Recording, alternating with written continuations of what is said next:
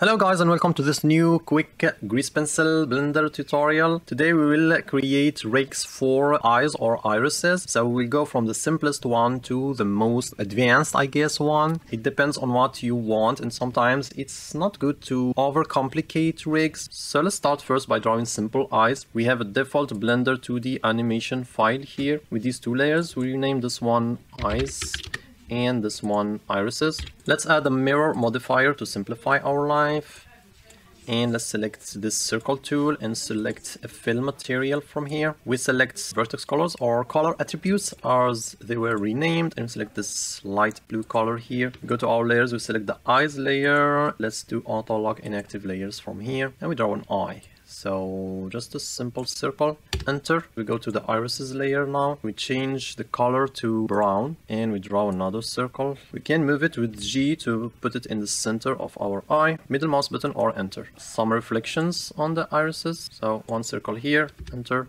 and another circle here and enter. Now we can't apply our modifier here. Now we have an error, so we go to object mode and we apply it. Now we have two eyes, so we go again to object data properties and we add a mask for the irises by clicking here, and then we go here and we select our eyes layer as the mask. Let's go to edit mode to test it. So we select this eye here and we move it outside, and you see that it is invisible.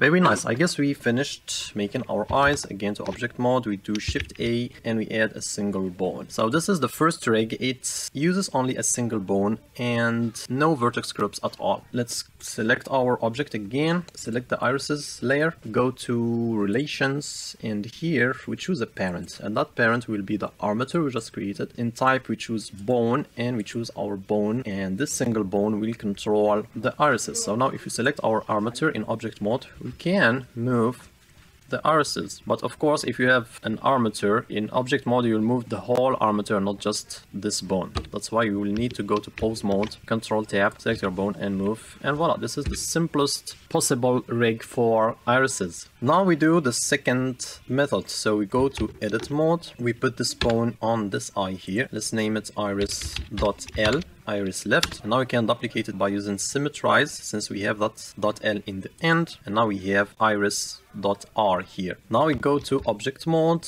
and we will need to parent. I forgot to remove the relation from the irises. As you can see, there is this bone here. That means that we added the parent to this layer. So we go to relations and we remove this armature from here. Okay, so now we select our grease pencil object and then shift select our armature, do Control P and parent with empty groups. If you select the grease pencil object again, you go to vertex groups, we have these two groups here. Note that we have the form selected for our bones here. So you select the bone properties and you have the form selects in this bone and this bone. It is actually enabled by default, but if it's not enabled, Blender won't create those vertex groups automatically. So back to object modes and we select our object, we go to edit modes and we will need to assign the vertices of our irises to the vertex group so that the bone can control them. So here we have iris L, we go again to vertex groups and we select the iris L group. We have the vertices of our eye selected, we do assign, then we select the other iris and we select the right iris group and we hit also assign. Again to object mode, select the armature, go to pose mode, and voila, it works. You see now if I disable the form,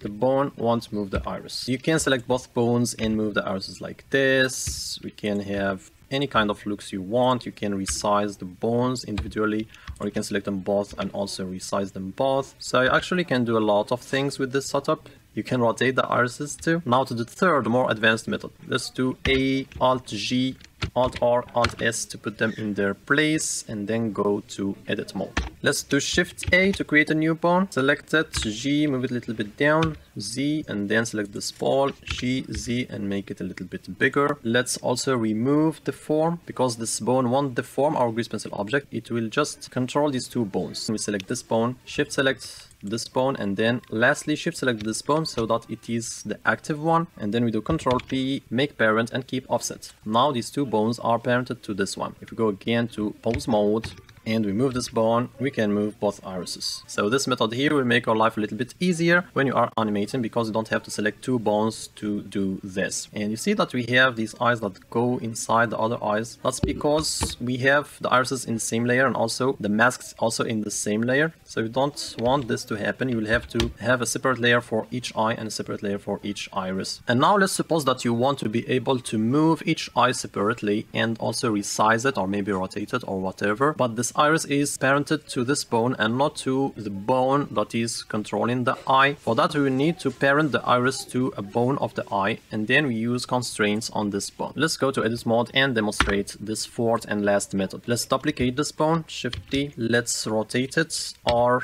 Y, and then 90 degrees. Let's put it here. Let's rename it F2I.L. Let's also enable the form. Let's parent the iris to the eye bone. So Shift select, Control P, parent, keep offset. And let's symmetrize this bone to the other side by going to Armature, Symmetrize. Now we parent this bone to this bone.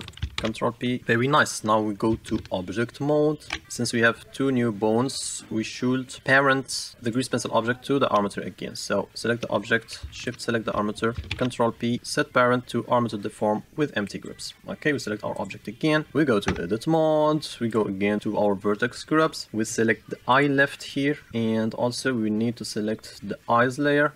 Okay, we select this eye, L to select everything, assign, and then we select this eye, L.